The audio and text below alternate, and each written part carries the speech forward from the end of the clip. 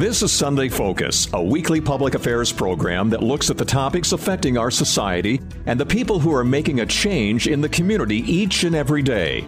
The people who have vision for the next generation. Sunday Focus presents new challenges for us, keeping you informed with topics of local and regional interest. Now the host of Sunday Focus, Christine Manica. Hello and good morning. Welcome back to another edition of Sunday Focus. So many great events are going around the Sioux Empire this year. And one of them, it's a multicultural celebration that's become a huge tradition in the town of Wagner. The goal of this event, it's simple, bringing people together in a place where everyone feels welcomed. It's all about the 605 Unity Jam. It's going to be located in Wagner at Wagner Lake Park. And we have a couple of people to tell us more about this exciting event on June 9th. We have Dana Sanderson, and he brought along two students. We have Jennifer Barnett and also Presley Slaba. Good morning, you guys. Welcome. Good morning. Hi. Hi. Yeah, good morning. Good morning to you guys. Welcome back to the show, Jennifer and Dana, and welcome, Presley. Good to have you on here. Lots of great things about the Unity 605 Jam. It's going to be a great event. And let's first talk about how the 605 Unity Jam got started. Dana, I'm going to start with you with that question. Well, it started off with just a simple comment. I was visiting with someone who plays a lot of music, and they were talking about there's just no place to play anymore, and we started talking about that, and then pretty soon it started blending into other things. And then since I had been at the Wagner School for 40 years as a counselor, I started talking about some of the things I've noticed that's changed as well. And one of the things I wanted to do was try to bring the community closer together, and pretty soon we formed a group, and then our focus became that. Yeah. How to do that, and what can we do, because we like to make an impact, something positive. There's too many times that's missing in today's world. So we focused on how can we bring people together and make things happen. That's how it all got started. Yeah, absolutely. I think I remember last year you sharing a couple of stories about different cultures that you've learned from over the years, and even the changes that you have seen in Wagner and in South Dakota to bring this 605 UD Jam together. Can you tell us more about that? Well, I came to Wagner to serve as a counselor for Native students. And from that, I was able to create lots of friendships over the years. And what ended up happening is one of the things that I've repeated several times, probably or whenever I have the opportunity. But a friend of mine once said, if you've met one Native person, you've met one. If you've met one white person, you've met one. Mm-hmm. And that has stuck with me because too often we're willing to paint a whole group of people a certain way. And for years, that's been a problem in our state with trying to have these things turn. I guess basically what we want. We want people to look at each other as individuals, enjoy each other as individuals. Yeah, absolutely. And that's how you basically got involved with the 605 UD Jam, just to say, hey, we need to bring people together with a great event that celebrates everybody. Yes. And then this has managed to do that. We've got people that, in fact, I think of the times when we first got started a few years ago, trying to get people to come and just experience being together. Sure. And now it seems to be like some of our best days are when this event comes and people look forward to it. So it's really a good thing for our community. So how important is the 605 UD Jam to the community? Well, Wagner being a rural town, you've got Labor Day as a big event, and then you kind of go the rest of the year with looking forward to things related to the school. But in the summertime, this creates an opportunity for people to come together when there's great weather. And of course, we've now involved a nice variety of cultural activities and things to go along with this to keep hitting the theme, unity. And I think people are starting to say, yes, this really does matter, and this will make a difference in our community. This is the 4th annual 605 Unity Jam, and it's hard to believe it's been roughly 4 years since this event has been created. How does that make you feel, just seeing it grow from the first event to what's coming up on June 9th? Well, I think pride, I guess, probably is the biggest thing, because, and I don't mean in just the idea, but the fact that people want to come and they look forward to coming. And to me, that's something that everybody can be proud of. And in our community, with the way things are in the world now, this gives people a chance to come and just enjoy being together without all the other things that sometimes creep into events or activities that seem to go on. So it's something very good for our community. Absolutely. Now, does the 605 Unity Jam have a mission statement or pillars to go along with the event? Well, basically, we have several things we're trying to accomplish, but probably the biggest comes down to is the purpose of our event, and what we've settled on is a single statement: to increase cultural awareness, understanding, acceptance, and appreciation of all cultures. And then everything else kind of goes around that, because we want to focus on our community. We want to focus on coming in and seeing what kind of people live here. It would be nice if people would visit, maybe want to return visit. Maybe they even might want to consider moving to Wagner, because it's a nice community. Absolutely. Now, I was told that there's something called a Unity Buffalo that people can see when they go to the 605 Unity Jam. Your face just lit up when I said that, the Unity Buffalo. Why don't you tell us a little bit more about that one, Dana? Well, what that's about is, back when this idea was first presented to the Chamber of Commerce and also to the Yankton Sioux Tribe. And what we talked about was the importance of finding ways to work together. And up to this point, there's very few opportunities that have happened to do that. So what we did is we obtained two buffalo that are basically made out of ceramic material. They're about the size of a full-size buffalo. And I went to the 5th grade students at school, and I said, why don't you take and imagine if you could make this buffalo into the equivalent of an art project. How would you like to see your buffalo designed? All right, that created opportunities to have conversations with students about their involvement and what the buffalo might mean. And then all of a sudden, the name Unity Buffalo became the topic. We asked kids to create designs. Then we went to a couple of professional artists and asked them to take those ideas and put those into use. And this would be a constant reminder that we can work together if we choose to. And so we basically said to the Yankton Sioux Tribe and the Chamber of Commerce, each of you will own one part of each side. So that way nothing can be decided unless you work together about where they're going to be located, what we're going to do with them, those kinds of things. And the artwork turned out to be very nice, and people are choosing to come and take a look at them. And we're hoping that this is a way to draw people to come to Wagner. Absolutely. And I'm looking at one of the pictures right now of the Unity Buffalo, and it's gorgeous. It is just, there's a lot of color going on. You have blue, you have some oranges and red. It just really represents culture and art here. Oh, you're showing me more pictures right now. Okay, let's see. That's actually 2 buffalo. Okay. But it's different sides because 4 different designs from 4 different students were taken into account. Awesome. This is, I see Crazy Horse and Mount Rushmore on there, the South Dakota state flag.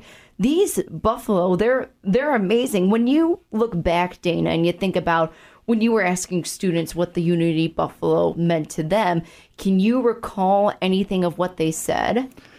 Well, I was really amazed and really happy to find that 5th grade students were thinking into the future.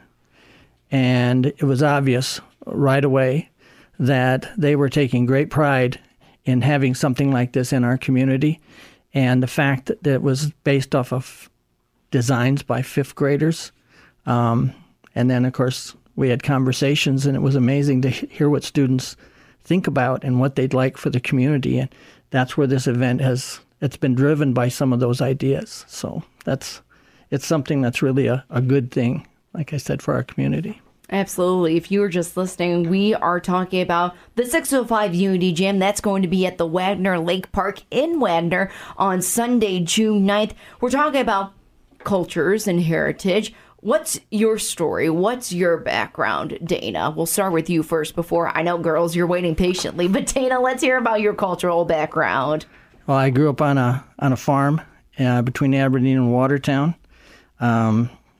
I went off to college and got my very first job out at Eagle Butte, Cheyenne River Reservation. And then from there, basically had an opportunity to come to Wagner and thought that this would just be a job for a year or so. And then 40 years went by because the people were so welcoming, friendly. It was something that you always hope for when you get a job, that you'll have the opportunity to have those feelings. And I ended up staying. And now that I'm retired, I'm still staying and trying to find ways to bring the community together, just like I did when I was a school counselor. Man, those 40 years went by quick, didn't it? Very fast, very fast. Yes, they do. That's why you need to take care of them. Absolutely. So we do have students in the studio with us. We have returning for her second year, Jennifer Barnett, and then we also have Presley Slaba with us this morning. Good morning, girls. Good morning. Hello. Hello. Let's hear a little bit about yourselves, where you're from, where to go to school. What are you interested in studying in, stuff like that? Jennifer, we'll start with you. Okay, so, I was born in Wagner. I guess touching on your question of culture. Yeah. I am Czech and German and Irish. But growing up in Wagner on the reservation, honestly, I feel like I'm a lot more connected to the native culture the more I've been exposed to it. It has become a big part of my identity, and I try to involve myself in their culture in school and outside of school. And so growing up on the reservation has meant a lot to me. I guess touching on what I want to do, I plan on attending Washington University in St. Louis for political science, but because of my background, I actually hope to get involved with some Native groups on campus, and I want to minor in some Indigenous studies because I would like to return to a reservation. So, wonderful. Presley, hello. Hi. So, like Jenny, I have grown up in Wagner, and my dad is from the area and my mom is from Nebraska, so they have both grown up near or around reservations. And I think that, like Jenny said, growing up around the Native culture has been a definite influence. Just like, because I have talked to people from different areas, and it's crazy how different their perspective of things are. And so when talking to other people, it just made me realize that I have like a wonderful opportunity to learn more about the different cultures. And my ethnicities are, I know I'm Czech, like German, Irish, and a bunch of other things, but I'm not quite certain of. And for the future, I'm looking into being a veterinarian.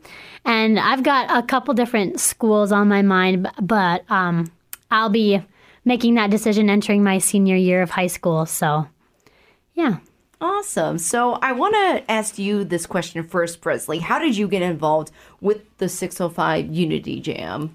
So, originally, Dana came into my history class and presented this to our whole class, and he talked about how this event is unifying our cultures and how it would be a great opportunity to get involved in our community. And I just felt like this would be a great opportunity to put myself out there and try and help and be involved. And I think this event is just a wonderful opportunity for anyone in our community in general to come and have a great time and learn something, because you learn something new every day, and I've learned many things by working with Dana and all the other people that are involved in this. So, Awesome. Jennifer?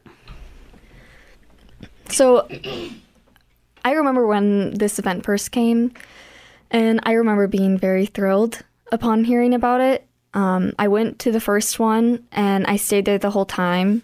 I mean, it was exactly what I had wanted in our community.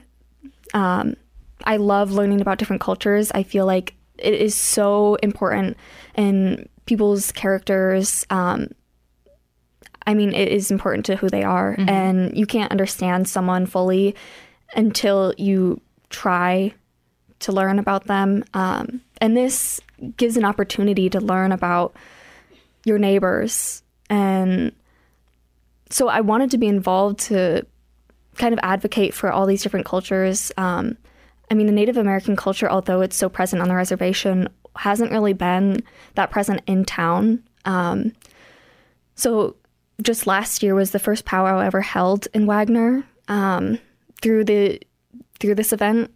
And I loved having an opportunity to be involved in that, you know, kind of monumental moment for the tribe there and for Wagner, and to be involved in the community in that way, to bring people together in an area where everyone just wants to learn about each other. I mean, there's no competition. There's no one's rooting for another person's downfall. Like that might happen at sports. Sports is really all we have to get together in Wagner besides Labor Day. And I loved the opportunity that we had where people could gather, because in such a small town, there really aren't many opportunities for that. So I was thankful to have a reason to meet new people and just learn. I think that's wonderful. I think that's a wonderful aspect to look at it. Obviously, the world, it's different. It's different even from the last time you and I spoke, Jennifer. Do you, too, see a divide when it comes to cultures? Maybe it's in your community a little bit. Maybe it's outside of Wagner. Absolutely. I mean, I feel like it's present everywhere. It's kind of hard to avoid. I mean, it's something that's taught that because these people have different beliefs or different morals, that they might be inferior, and partly just because we just don't understand. I mean, I think most judgment stems from misunderstanding. And this kind of gives an opportunity to, I guess, overcome that misunderstanding and place yourself in a place of vulnerability, to be able to learn and admit that you don't know. And in Wagner, I mean, even in school, if you look at friend groups, it's mainly divided by the culture. I mean, there's a lot of solely white friend groups and solely Native friend groups, and it's hard to kind of intermix. It's just kind of set out that way. And I feel like this kind of is a stepping block for changing that. And I feel like we kind of put ourselves in those situations because we see the outside world doing the same. We're so used to that being the way that it is. So we just kind of set ourselves along those boundaries, and we're too afraid to be the ones to take that step towards unity. Well said. Presley? Well, when you first asked, I was thinking of, Dana was talking to us on the way up here, and he was talking about how when he first came, there was a major divide and how people did not get along, and it was just a terrible situation. And he said that looking today, it's a lot better. So compared to in the past, it has definitely grown. But definitely there is a divide, and I think it mainly stems from people being afraid of change, and people being ignorant and not willing to learn about other things. And there's also, so like Jenny was talking about a powwow earlier, and I've always heard of powwows, like when I'm growing up, like, some of the Native other kids in my class are like, oh yeah, I'm going to a powwow this weekend. And I've always been interested in it, but I've never like actually taken the steps to go and look. And I feel like another point of divide would be that because I was always afraid, because if I went, I might not have been welcome. And so that stems from the fear of change. And I just believe that this Unity Jam is allowing opportunities for different cultures to look at other things that they might have been afraid of before. Dana, you have some smart students in this room. I'm sitting here. I'm sitting here feeling, gee, I'm really glad these students are from Wagner. But you know, when you comment on that powwow, back in the beginning, we had someone come and demonstrate a native dance. And I had somebody else walk by right after that was done and had tears in their eyes. And I thought maybe they got hurt. And I asked them, are you okay? Their response was, I'm not hurt. I just never thought this would happen here. That's kind of a big statement. Yeah. And so that's why you start to see a youth powwow. The youth are the future. And so when I was visiting with some of the folks from the tribe about how do we go about doing this, and boy, talk about excitement. Because that's big change. And I think when these students talk about change, that is something we're all afraid of. And one thing that I have talked about is the fact that we've all lived together for so many years, and yet there's a lot of people, white people, never been to a powwow. We have lots of people, Native people, never went to check days. Yeah. They both are guilty of doing the same thing, not taking those steps to learn about each other. And when you do, you get a chance for communication. And when you get some communication, you find out, oh, we have a lot more in common than you thought. Absolutely. So, but yeah, when she talks about our conversations about change, 1975 is when I came to Wagner. So the world in Wagner was clearly different than it is now. So it's at least on the right track. Absolutely. If you are just listening, being joined in the studio by Dana Sanderson. We also have students Jennifer Barnett, and we also have Presley Slaba talking about the upcoming 605 Unity Jam in Wagner on Sunday, June 9th. All right, let's talk about the activities for everyone to enjoy during the 605 Unity Jam. Tell us more about it. Jennifer, you can start off. So some activities that we have are the youth powwow, of course. There's a teen spikeball tournament. We have the cardboard box boat regatta,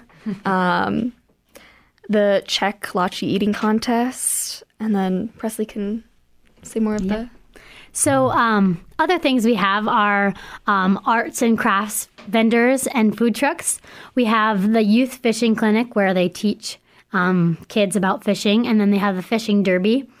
And then they have adult and teen cornhole tournaments, and then traditional Native and Czech dance demonstrations. So, and there's lots of other things. So if you decide to come, there are lots of opportunities to do things. So yeah, it sounds like it's going to be another fun event for the 605 Unity Jam. What's your favorite part about the 605 Unity Jam? I honestly, I'm a sucker for food. I love all I knew someone was going to say food. You're a sucker for food. Yep, yes. And I love all the different, because they also bring the culture into the food.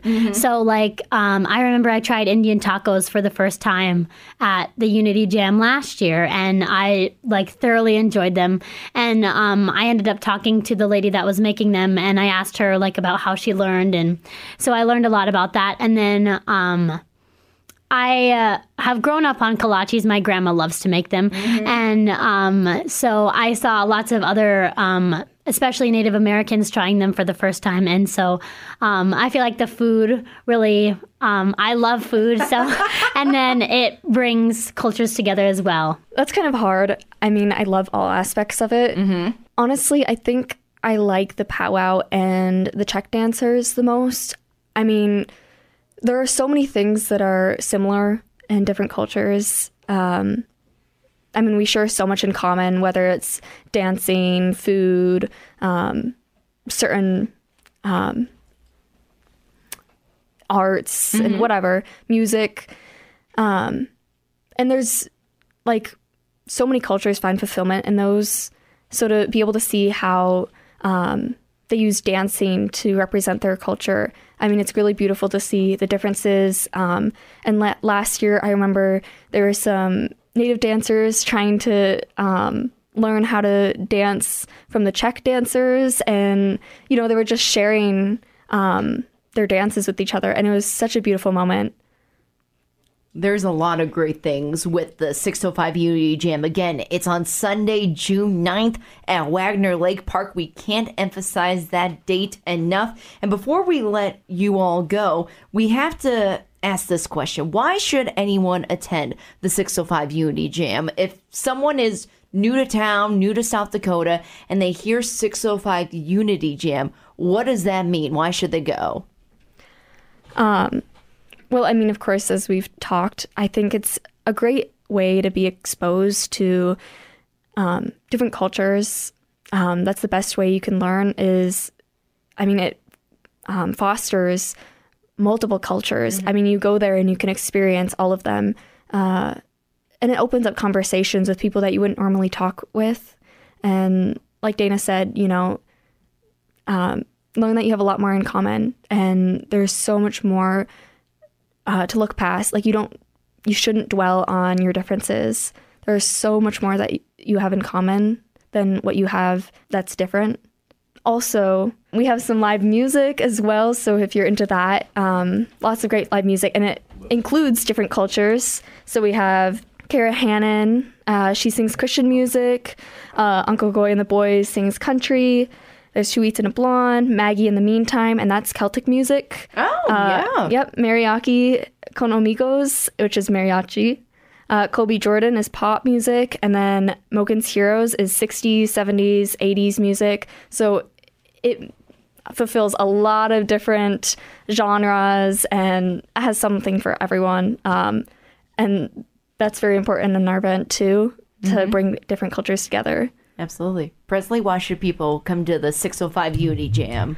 I really think that, honestly, there's like so many opportunities for people of all ages. So we've got like the kids, what was it called? The boat regatta. So where they build their own boats and out of cardboard and duct tape and race across the lake. That's an opportunity for kids. And then you've got opportunities for teens, like the spike ball. You've got like adults so they can listen to the music, and things for people of all ages. So I think it's a good thing to get people out of the house and off their technology, which is definitely on the rise. So I think it's a great opportunity to bring cultures together as well. Like Jenny said earlier, I think the like the powwow and the dance demonstrations just open people's eyes to all of the culture that's going on around them that they may not have realized was happening before. Awesome. Again, it's Dana Sanderson. We also have students Jennifer Barnett and also Presley Slaba. Dana, anything else you want to add before we wrap up?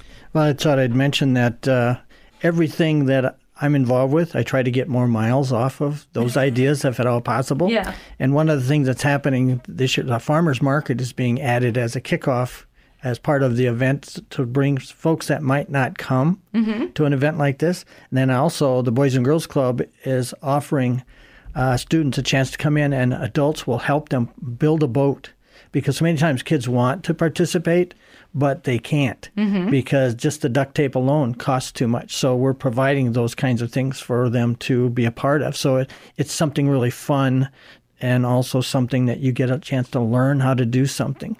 And you put all this into one-day event, it's a lot of things. And I think most people are often looking for something to do. And all you really got to do is invest the time to drive over to Wagner. You don't pay anything to attend. Lots of music, lots of culture, lots of enjoyment. Once again, the 605 Unity Jam is happening in Wagner at the Wagner Lake Park on Sunday, June 9th. Thank you guys so much for joining us this morning. Can't wait for the event, and good luck. Yeah, thank you. Thank you. Thank you.